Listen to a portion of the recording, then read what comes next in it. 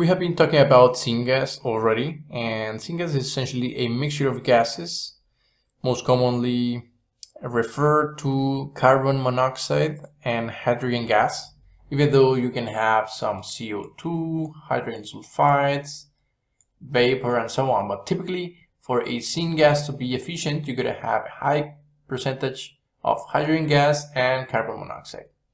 Though it can be also referred, especially if you're talking about ammonia, to the gases that are the raw materials for this, which is nitrogen gas and hydrogen gas. So typically from now on in this course, whenever I say syngas, I will be referring to this mixture, the carbon-rich mixture. Methane and synthesis gas, or syngas, are very important petrochemical feedstock. Why? Because they are the building blocks. They have a carbon material, hydrogen material, and oxygen can be obtained either from the oxides or most likely from oxygen gas. Okay, they will be used to produce intermediates and later on other petrochemicals. Now, which type of material are produced by syngas? Well, end products, plastic, synthetic fiber, rubber, pharma, and other industries. Actually, let's check this out. From syngas, remember this is CO and hydrogen at least. You can have some CO2 as well.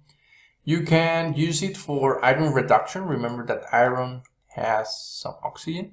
So if you provide a reducing agent, you can produce some iron, and CO2 goes as well. Syngas production, yeah, well, you can sell syngas as a final product. From syngas, you can remove the hydrogen and use hydrogen as stated before for ammonia, other chemicals, and fuel cells. You can use syngas as a fuel per se because CO can be further oxidized and hydrogen can be further oxidized to hydrogen dioxide, to water and carbon monoxide, either in a steam power plant or a turbine refinery. Synthetic natural gas, this is pretty common to find as, let's say, an alternative for CH4 or methane. Since you got hydrogen and carbon monoxide, they are pretty similar, especially when you burn them. They are used in the Fischer-Tropsch reaction, extensively used in the World War II, in which Germans were out of fuel. So what they did was to produce syngas, and they produced naphthas, and from here they produce petroleum or gasolines, diesels, lubricants, and so on. From syngas we can produce methanol, and actually we're going to see that later on, how to produce methanol, what are the conditions. But this is pretty straightforward. You got this. How do you do in order to convert to this? Okay, so you can see carbon, hydrogen, oxygen are present. And from methanol, we can use it to improve the petroleum, or actually not improve it, but to substitute in order to add to the petroleum pool, polyolefins, methyl acetate, but more commonly, they can be used for ethylene, acetic acid, formaldehyde, and so on.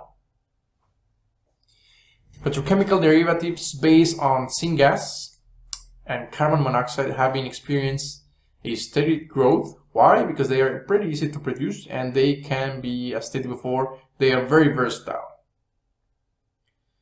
And specifically for the methanol use, it is an excellent basis for the synthesis of some valuable petrochemicals, stated before, ammonia, methanol, formic acid, acetic acid, and so on. Now, recently, market studies have shown that there will be a further increase in the syngas and all the syngas derivatives. So why? Because petroleum is going down. So eventually what you want to do is the coal convert it into syngas.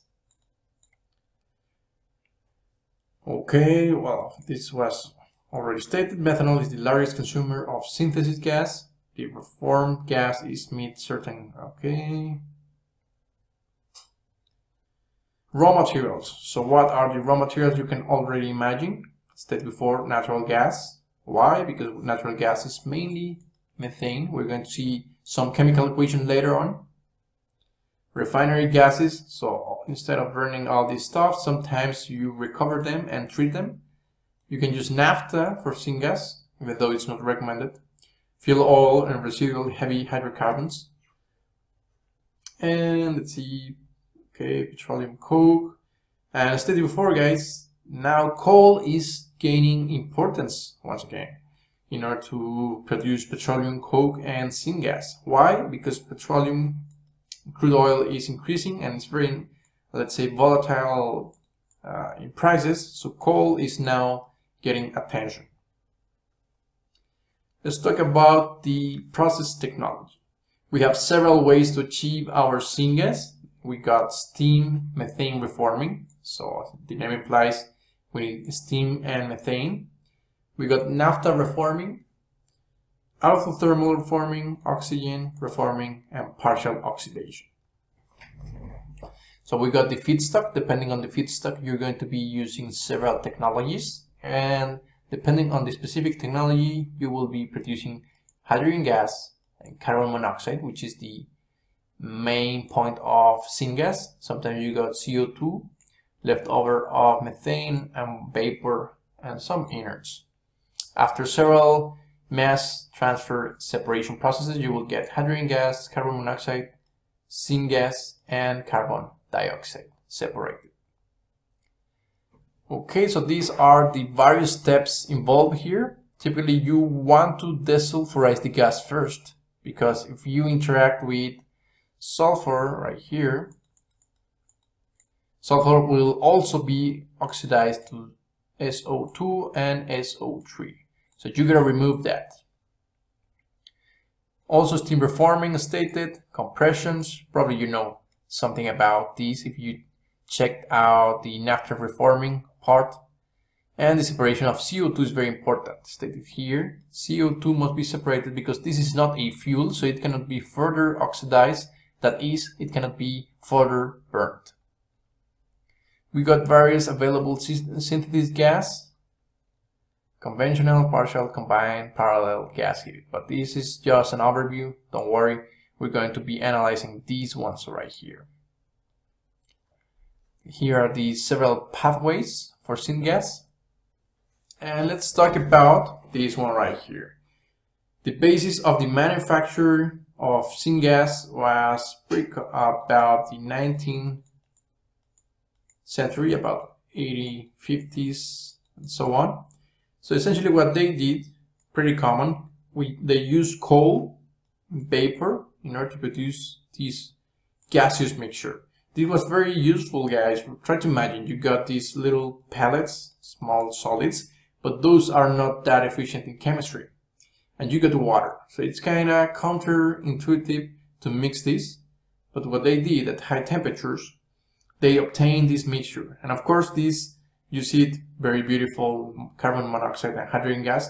But this is a gas. It's a mixture of gases. And it's very, very flammable. If you were to add fire here, it will be in flames. So this was very useful because these are gases. They are pretty easy to use in chemistry, to transport, and so on. That was before. Nowadays, we typically use steam reforming because carbon is not that clean compared to methane. In this method, we use methane plus water. We convert now carbon monoxide and now get even more hydrogen. So more fuel. Of course, later on, we're going to see in later courses that the ratio between hydrogen and carbon monoxide will be a fundamental factor for the combustion of syngas. We use a catalyst, a metal catalyst, which is nickel, and we must operate at high temperatures. So guys, this is important. We already saw this. Steam reforming was, I think, analyzed in naphtha reforming. So if you have any doubts on specifics, you can go back. Pressures are also very high. So this is kind of expensive. Pressurizing and high temperatures implies resources. There's also another process called partial oxidation. Instead of using water, we're going to be using oxygen. So this is, let's say, not that convenient compared to this one right here.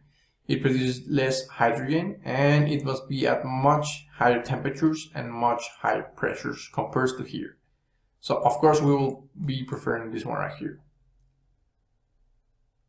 And this will be, let's see, we already saw steam, methane reforming, we saw oxygen, partial oxidation, and now we're going to see naphtha reforming. In order to reform naphtha, you gotta gasify it first. Remember that naphtha is a liquid, you must gasify it by increasing the temperature. That means heat transfer from any other fuel.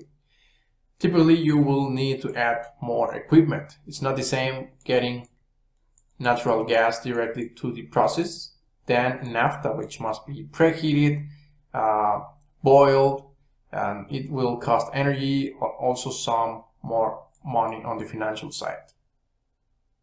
The sulfur content must be removed before, so because naphtha is typically high in sulfur content, it must be removed before we use it. If we send naphtha directly to a syngas production facility, you are likely to produce SO2, SO3, and so on. And we got this equation. So these are, let's say, rules of thumb. You got naphtha, you got carbon and hydrogen. Typical ratio is almost 1 to 2 molar vapor, and you produce CO2 and hydrogen gas. Remember, what you want to do is essentially convert CO, so that's why not always you want to do this. Sometimes you want to increase the rate in order to ensure that you produce some CO and hydrogen gas. Okay guys, this was all about syngas. Syngas is extensively used in the industry, so that's why I show you plenty of processes.